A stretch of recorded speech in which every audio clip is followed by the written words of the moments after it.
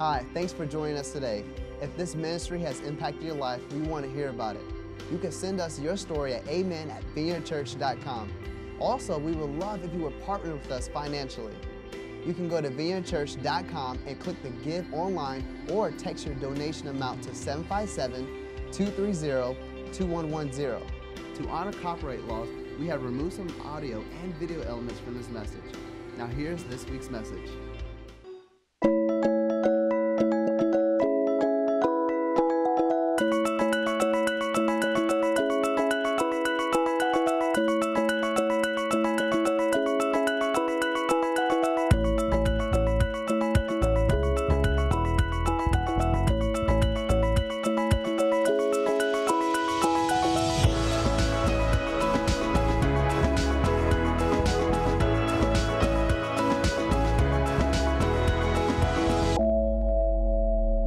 Welcome to Vineyard Community Church. How's everyone doing today? Who's ready to see Tom Brady win? Yeah, come on, don't hate. Do you really want to see Blake Bortles in the Super Bowl? Come on, let's be real, all right? You need to know the Jaguars were a franchise till last weekend. Don't act like you go, oh, I've been rooting for Jacksonville the whole time. No, you weren't. Okay. Anyways, I'm so glad you're here. I also want to welcome my people watching us online. So glad you're watching us. You're tuned in. You're a part of our community today, okay? So before I get started, I want to thank our amazing senior pastors, Pastors Andy and Sharon Mead, for giving me this opportunity to hang out with you guys for the next couple of weekends as we just learn about Jesus. Come on. And we're just gonna lift them up. And also a shout out to our Mexico missions team right now down in Mazatlan, doing great things for God, okay? But last week we started a 4-part series called Uphill Habits, where we are looking at how to have godly habits to better our lives and in return better the world around us. Now, we know that we are products of what we repeatedly do. We know that we are products of what we repeatedly do. You are a product of what you repeatedly do. I am a product of what I repeatedly do. We form habits, then habits form us. We form habits, and habits form us. You form a habit, and your habit will form you. See, check this out. The theme kind of for this series has been this. Everyone has uphill hopes, but downhill habits. People have uphill hopes. Oh, I want to do this. I want to achieve this. But we kind of got some downhill habits that get us stuck, okay? Now, uphill. Why do we call this series uphill? Uphill for 2 reasons. We call it uphill for 2 reasons. Reason number 1 is this, because we know everything worth having is worth fighting for. Come on. Everything worth having is worth fighting for. Your marriage is worth fighting for. Your kids are worth fighting for. Beating those destructive addictions is worth fighting for. Being a LeBron fan is worth fighting for. Come on, somebody. Don't hate. But it can feel uphill. It can feel like a climb. It can feel like when am I ever going to get to the top of this mountain? When am I going to get there? It can feel uphill. The second reason why we call it uphill, because when we think of God, we often think of God being above, God in heaven, God on top. So we want habits that move us towards God, upward towards God. So we want uphill habits that in the climb of life, we're becoming more and more like Jesus along the way. We're following him. We're becoming more like him. We will fight uphill as we become more like Jesus. Now, our second habit we will discuss today is highly important in order to move upward towards God. I would even say without this habit, the other habits we talk about will not make it. This is a make it or break it kind of habit. So if you lean into this message today, if you just open your hearts, open your minds for what God has to say today, I believe that this can be a very significant day in your life. I believe that you can look back in your life one day and think about this day. This is the day that God touched me if you just lean in to this message, okay? So if you are taking notes or following along on our social media platforms, you can title habit number 2, a change of mind. A change of mind. In order to move uphill towards God, towards your purpose, there must be a change of mind. There must be a change in the way we think. The mind is a terrible thing to waste, but the mind can also play tricks on you and make you miss out on what God has for you. We must control our thoughts. We must control the way we think. We must have a change of mine. See, believe it or not, for the longest time in my life, I had a thought that loomed over me. I had a mindset that I operated out of. For the longest time in my life, I felt like I was the dumb kid. I feel like I didn't have all the brains. I was the dumb kid. I had a hard time learning how to read. Really didn't know how to read well until I was 12. Never did great in school. I shocked myself at the age of 21 when I passed a 2-year Bible college that we have here in the Vineyard. When I got my certificate, I show it to people who believe that miracles stopped back in the Bible. I said, nah, look at this. This is a miracle right now. I got college classes, okay? See, but seriously, I really thought I was dumb. I thought school was not something I could do. You know, I said, man, I made a decision. I'm going to make it through my life with my charisma and my decent looks. You know, that's how I'm going to do it. And then I need to get big to try to help that, okay? Become like The Rock or Zac Efron, one of the two.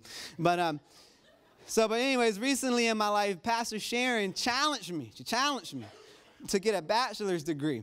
And she challenged me to get a bachelor's degree. And I remember I'm sitting in her office. I'm looking at her. She's telling me this. And I look at her with honor and respect. And I say back to her, woman, you must have lost your mind. I don't know what you're talking about. We talking about the same person here. You got to be, what you drinking back there, Pastor Sharon? I don't know what's going on, okay? See, for me, my wife is the smart one. She's the money maker. She's the one doing the thing. She's my sugar mama. Come on. And I'm perfectly content with that. You want one too. You know you do. But Pastor Sharon challenged me. She challenged me again to go to school. So I thought to myself, I know Pastor Sharon hears from God. I know she hears from God. She seems pretty passionate about this, so I'll explore it. But I thought to myself, this ain't never going to happen. I thought this was never going to happen. But so I went, here you go. So I went to TCC. I said, let me check out TCC. What if I got an associate's degree and my 2-year Bible college degree? Maybe that would be good. So I went there. I got ready to take the math and English placement test. You know, I'm sitting in the booth. I got my number 2 pencil. I got all my stuff. I said, math, English, this finna be a breeze. You know, I'm ready for this, right? So I ended up taking the test. You know, I took it way fast. I was like, wow, went by a lot faster than I thought. Then anyways, after I got the results, I went to the counselor's office. I'm sitting in her office. She's sitting behind her desk, and she's looking at my results, and she has this concerned, facial expression going on. I'm like, wow, why is she looking at my results like that? And I said, maybe she's looking at it and thinking to herself, dang, this guy's real smart. He should be at like Harvard or something, not community college. Then after she sets down my results, she looks at me and she says, Mr. Gaines. I'm like, yep. She said, Mr. Gaines. Mr. Gaines, your scores are so bad, you cannot attend TCC. I didn't even know that was possible. I didn't even know you couldn't make it to community college. I thought they begged for people's money there. I remember I left TCC. I'm walking to my car, just thinking to myself, "Oh my gosh, I'm gonna tell Erin this. She gonna think I'm crazy." But as I'm walking to my car, a thought began to be confirmed in my head. A thought that I thought for a long time. And the thought was, yeah, Jacob, you are kind of dumb, aren't you? So I went home. I told Erin what happened. I told Erin that I didn't make it, and my dreams of higher education are over. So, girl, you better work hard because you making the money now, okay? So I didn't tell her that. I'm joking. Maybe I did. Okay. And I thought to myself, why did I even try this? Why did I even go after this? So the next week, I met with Pastor Sharon again. I told her what happened. And again, she challenged my thinking. She challenged my mindset. She said to me, your denial from school is not confirmation of the negative thoughts that you had about yourself. But your denial from school is confirmation of the battle that you need to fight. The battle that you need to go after. So check this out. We knew Liberty University recognized our Vineyard Bible College credit. So with extreme hesitation, I applied at Liberty. Check this out. I ended up getting accepted. I passed their math and English placement test. My Bible college credits added up to about 2 years worth of school. And I can't make this part up. My first full year at Liberty, I had all A's, only 2 B's. I have a GPA of a 3.8, and I made the dean's list. And I'm only 1 year away from graduating. See, I went from barely able to read. The thing is, school was never for me to now being able to be done with college in less than a year. Now, that's not a brag on myself because I got nothing to brag about. I had a lot of help along the way. It's not a brag on myself, but it is an example of the power of a changed mind, of the power of a changed mind. And you may find yourself in here. You may be in here today and you're thinking to yourself, there are things I want to achieve. There's goals I want to win. There's battles I'm ready to see victory in. There's dreams I'm ready to pursue, but in order to pursue those things, there must be a change of mind. There must be a change of mind. You may be in a place where you think to yourself, I'll always be like this. I'll never achieve that thing. I'll always be a mess up. I'll never lose those pounds. I'll never get that degree. I'll never reach those dreams. But I'm here to tell you right now that God sent his one and only son to live a life that we couldn't, to die a death that we deserve. 3 days later, got back up again so you can live the best life possible. Come on, let's drop God a praise break right now. Oh, I'm feeling it. I'm feeling it. I'm feeling it. Here you go. I'm feeling like Tom Brady when it's the fourth quarter and you're down, making the best comeback. All right. See, there must be a change of mind. Are you ready to change your mind today? There must be a change of mind. Now, truly, I believe with my entire heart, the only person on this planet that can keep you from achieving your dreams is you. That's the only person, which leads me to my tweetable thought today. None of us will change our lives until we change the way we think.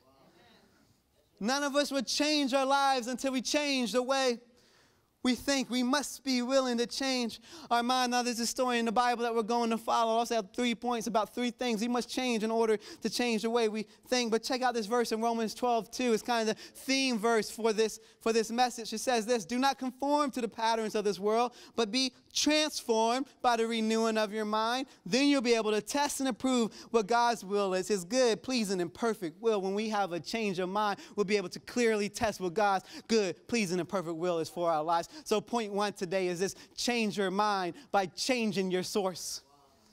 Change your mind by changing your source. What is your source? Where do you gather your information from about yourself? What is your source? See, our thoughts will determine our destiny, and your thoughts will determine where you'll be next year. Check this out. Sow a thought, reap an action. Sow an action, reap a habit. Sow a habit, reap a lifestyle. Sow a lifestyle, you will reap your destiny. You are today where your thoughts took you, and you'll be tomorrow where you allow your thoughts to take you. Romans 8:5 puts it this way. It says, those who are dominated by the sinful nature think about sinful things. But those who are controlled by the Holy Spirit think about things that please the Spirit. So letting your sinful nature control your mind leads to death. But letting the Spirit control your mind leads to life and peace. So I say again to you, what is your source? What is controlling your mind? What controls your thoughts? Is it those words spoken over to you as a child that you still believe? Is it that divorce you went through and the label that people slapped on you because of it? Is it that failed job, that failed marriage, that thing that happened to you that consumes your thought process? What is your source? How do you gather what you think about yourself? Now there's this story in the Bible that you may be familiar with if you've been coming to church for a while. But I'm going to preach it a little bit different today. I'm going to preach it a little different today. Let me set up the scene. See, Jesus and his 12 disciples, and that word disciple just means students. Jesus and his 12 students, they just pull off one of the greatest miracles recorded in the Bible. Jesus has fed 15,000 people with a couple pieces of bread and some fish, a.k.a. the #1 special from Captain D's. This is this amazing miracle. Jesus told his disciples to get on the boat and sail across the lake. Jesus took another route. Check this out, Matthew 14. It says, the boat was in the middle of the sea, tossed by the waves because of the winds. The boat was in the middle of the sea, tossed by the waves because of the winds. Now, I want you to see what's happening here. Jesus and his disciples performed this extraordinary miracle. These 12 guys who were with Jesus, they would have been high on life after this, that God just used them to do something so extraordinary. Now, they're listening to God. Jesus tells them to go on a boat, sail across the lake, and while they're en route to their destination, Jesus sent them to the winds come, and it's tossing against the wave, making the waves toss against the boat so hard. And maybe it's just me. Maybe it's just me, but sometimes I feel like I'm living for God, and things are going good, and things are going fine, and I'm trying to be obedient, listening to God. I'm trying to come to church. I'm trying to give my tithe. I'm trying to do all these things for God. But even though I'm living for God, sometimes things happen in life that I wish that didn't happen. Even though I'm living for God, sometimes there's problems that come up, hurts that happen, situations beyond my control. And here are the disciples just listening to Jesus, heading in the direction that Jesus told them to go. And they find themselves in a boat in the middle of the lake with the winds and the waves crashing against them. And when they look around, Jesus is nowhere to be found. Jesus is nowhere near. Now, the icing on the cake is this. It says in the fourth watch of the night. The fourth watch means it's around 3 or 6 in the morning. So in the darkest of the night, in the darkest night, the waves are tossing the boat because the winds are blowing so hard. And again, maybe it's just me, and it could just be me today. Maybe I'm just preaching to myself. But again, when things get hard and uncertain, my natural default is not to go to God. Sometimes my natural default is to go back to my old sources. To go back to my old habits, the old way I process the pain or hurt, the old thing that said that would never leave me, but every time I go to it, it hurts me. Because life comes and it can feel scary and it can feel hard, like a late night boat ride in the middle of the sea when the storm is beating up against you. But, hold on, there's a big old but here. But, a storm does not take away from the Word of God. A storm does not take away from the Word of God. We can't look around at the things around us and accept those things as our source, but instead we must be transformed by the renewing of our mind. I got to change my source because my old source told me I was in this by myself, but my new source tells me something different. Check this out. It says, now in the fourth watch of the night, Jesus went to them walking on the water. That's weird. That's crazy. I don't know about you. If I was at Mount Trashmore and I saw someone walking on the lake, I'd be a little freaked out. Then I'd be concerned because if they fall in that water is highly toxic, so I don't know what would happen to them if they did that. See, here's this crazy thing going on. A storm is happening. Crazy things are going on. And check this out. When crazy things happen, my old source tells me I'm in this storm by myself. My old source told me I couldn't go to college. My old source told me I'll never lose those pounds. My old source told me you had no one in your time of need. My old source told me you got no hope, you're in this by yourself. But my new source tells me even when the winds and the waves are beating against me and it feels like the middle of the darkest night, Jesus approaches me. Jesus comes near to me. And Jesus walks on the water towards me. And I think to myself, why do he have to walk on the water? Why is he walking on the water? It's just some like fancy Jesus thing that he does. He likes long strolls on a stormy night on the water. But the reason why, I got a reason. There's a reason why Jesus walked on the water. This wasn't by accident. This wasn't by just some fancy God thing. The reason why Jesus walked on the water, because he wanted to send a message to the disciples. And he's sending this message to you today that when a storm is coming in your life, be calm, be okay, because he's God and he walks on your storms. He's more powerful than what's your storm. So you got to change your source today. Don't listen to your old source. You got to have a new source. And your new source says, I'm right here and I'm right now. Point number 1 today is this: change your mind by changing your source. Point number 2 is change your mind by changing your direction. Change your mind by changing your direction. It's good to have Jesus as your source, but now we must move towards him. We are a product of what we repeatedly do. You are a product of what you repeatedly do. So friends, I have a question for you. Where do you find yourself repeatedly going? What direction do you find yourself repeatedly going? Do you find yourself repeatedly going to a direction of anger? A direction of doubt, a direction of worry, a direction of that habit that you know isn't good for you, but you keep going back there? Is it a direction of a bad relationship that keeps tripping you up? Where do you head? See, one of the hardest things about changing our mind, changing the way we think, is when we know what we should do, yet we still don't do it. Knowing something and doing something are two completely different things. Knowing Jesus as your source and activating Jesus as your source are two different things. See, when I was going through a struggle in my life, when I was dealing with some issues that you can't believe, and I had some problems going on, God spoke to me because I would say, God, but God, I got a good heart. But God, I love you. I got a good heart. And God spoke to me. He said, Jacob, you can have a good heart but have bad habits. And a good heart won't change your bad habits. You got to change your direction. You got to change your direction. See, let's go back to this verse in Romans 12:2. Let's read it from the Message paraphrase of the Bible. It says, fix your attention on God.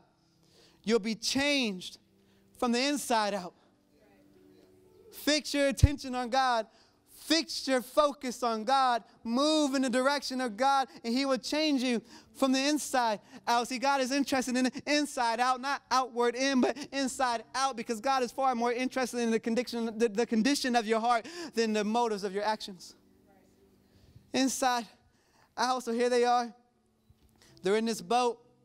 The waves are crashing against the boat because the wind is blowing so hard. It's the darkest time of the night. The disciples are on board. They're freaking out. Now here's this crazy scene. Jesus is walking towards them. He's walking on the water. He's walking towards them. And the Bible says something interesting. The Bible says something very interesting here. The Bible does not say when the disciples saw Jesus walking towards them on the water, they were filled with awe. They were filled with wonder. They were relieved. No, the Bible says something interesting. The Bible says when Jesus was walking towards them, the disciples were afraid.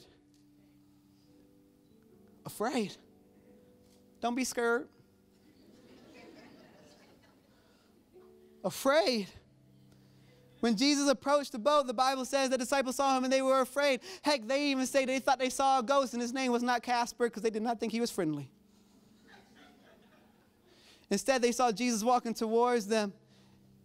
And they begin to cry out because they were afraid. But notice how the Bible says, notice how they weren't afraid of the winds and the waves anymore. They weren't afraid of their circumstance, but they were afraid of Jesus. See, come on. Come on. See, often, I think the things we fear the most are not the storms in our lives, but we are afraid that if we trust God in the storm, what happens if nothing really changes?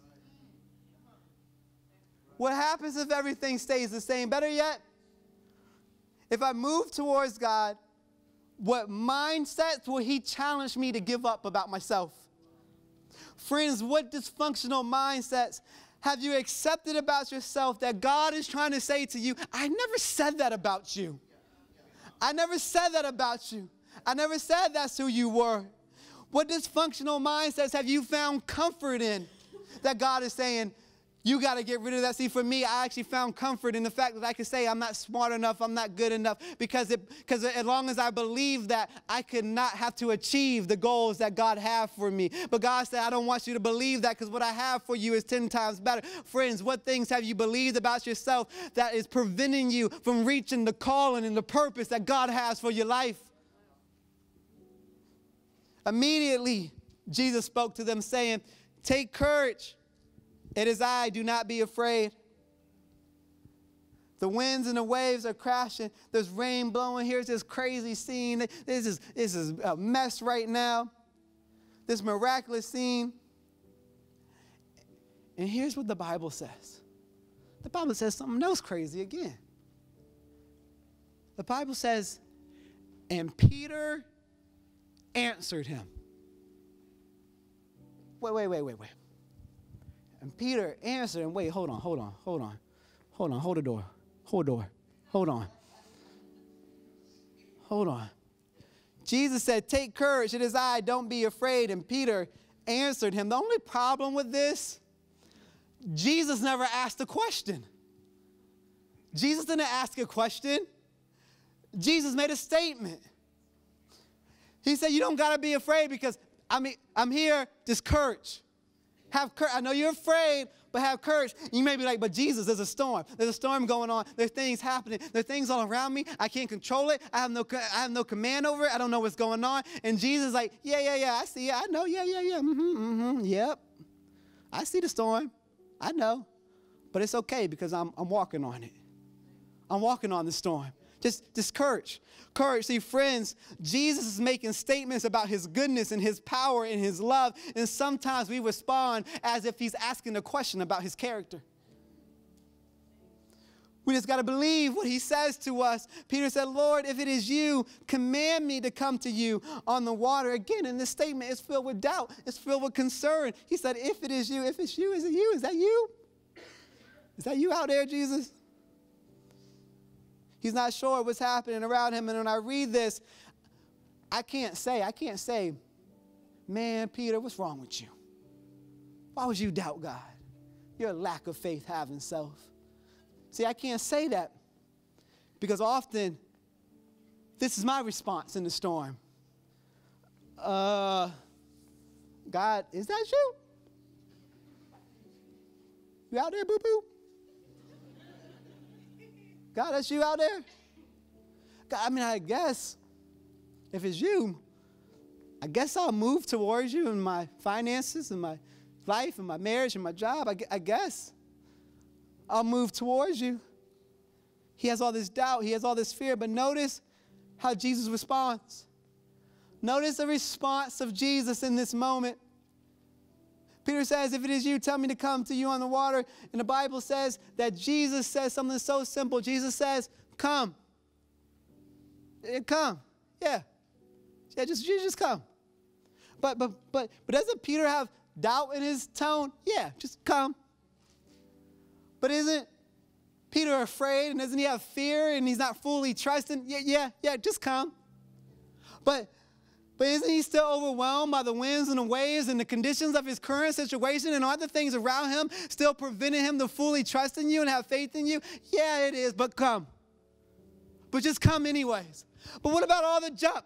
Bring it with you. Come. So Pastor Jacob, you're telling me, even though I have fear, even though I have doubt, even though I have worry, I can still change my direction and head towards Jesus? Yes. And bring all your stuff with you along the way. See, a life directed towards Jesus does not mean the storms stop, but now we can fix our attention on the one who walks above the storms. Point one, change your mind by changing your source. Point two, change your mind by changing your direction. And my third and my final point today is this: change your mind by changing your perspective. Change your mind by changing your perspective. The habit of a changed mind is fully formed in your perspective of a situation. The winds and the waves are crashing. The other 11 disciples are freaked out. And here we see Peter tell Jesus, if it's that you out there, just call me and I'll come to you. And check out what the Bible says. The Bible says when Peter had come down out of the boat, he walked on the water to go to Jesus. He's walking on water. Now, why would Peter step out of the boat and believe that he could walk on water? See, friends, your life will never change until you change the way you think about your life. He changed his mind by changing his source to Jesus. He changed his mind by changing his direction and moving towards Jesus. But the thing that got him out of the boat was a change of perspective. He changed his perspective. See, Peter steps out with faith, but that's not the only thing that he does. This is not just a story about a faith walk. Peter walks on a new perspective. And for you this year to move uphill, to move towards the direction that God wants for you, it may require you to have a new perspective on the same problem you've been dealing with.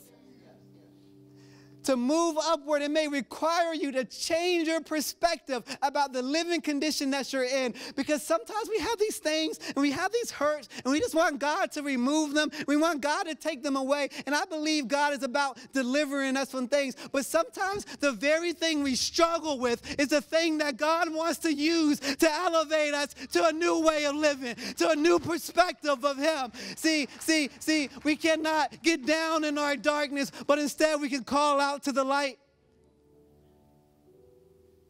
Notice Notice what's happening here. There's 12 guys in the same situation, yet only one has a different perspective about the same situation. 11 disciples perceive this situation as hopeless and tragic, and one man perceives the same situation as his opportunity to change, as his opportunity to move towards God.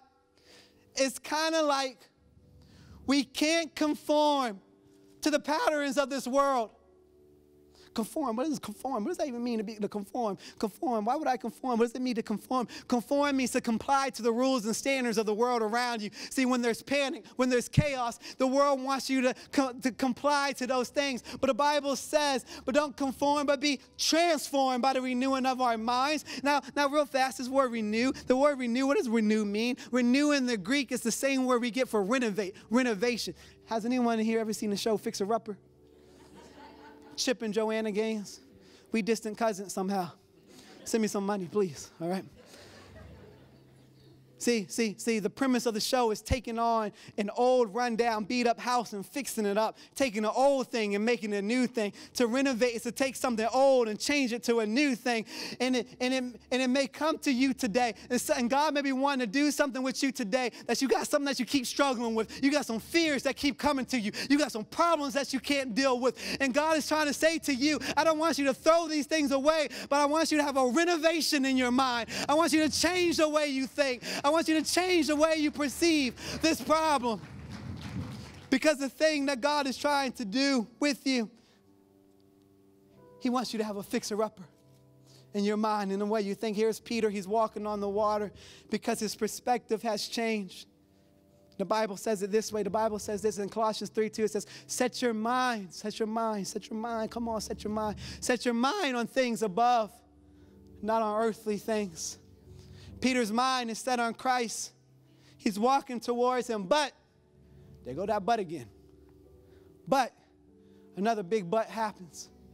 Come, Jesus said. Peter got down out of the boat, walked on the water, and came towards Jesus. But, when he saw the wind, he was afraid. Peter is walking on the water, moving towards Jesus, but then the wind gets to him, and he became afraid, and the fear led to him losing focus and starting to sink. And see, oftentimes, we preach this story, and we think to ourselves, oh yeah, you can walk on the water, you can go on the water, but don't you lose sight on Jesus. Because the moment you lose sight, you're going to fall. See, the miracle of this story is not the fact that Peter walked on water. That is not the miracle of the story. The miracle is not that he walked on water. See, the miracle is this, that when Peter was walking on the water and the winds and the waves got to him, when the problems of life began to knock him around, when he started to sink in his own issues and his own fears and his own insecurities, the miracle of the story is when he was sinking low, he cried out to God, and Jesus rescued him in his time of need. Friends, the miracle is when we cry out to God in our time of need. The Bible says this, immediately Jesus reached out his hand and caught him. You a little faith, he said. Why did you doubt? I want you to know something. Jesus did not rebuke Peter here. This is not a rebuke by Jesus. Because for Jesus to rebuke him would be for him to contradict his character. Because why would Jesus rebuke someone that comes towards him and cries out to him? What Jesus does here to Peter, when he pulls him up and he says, you a little faith, why did you doubt? He's saying, Peter, there's something inside of you that's bigger than these winds and these waves all around you. Stop believing your old source. Stop believing these other things. Dude, I'm right here, and I'm right now. Friends, you'll never change your life until you change the way you think. In order to move towards God this year, to achieve the goals that you want, there must be a change of mind. Bow your heads with me. Let's pray.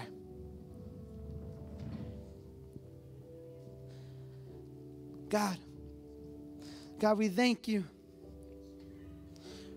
We thank you that when we're sinking deep, when we're falling low, God, you immediately respond. I feel like the Lord wants some people in here to know today that he's immediately, that he's instantly, that he's with you, that you may have failed and you may have fought and you may have made some decisions that you wish you didn't, but God is not judging you.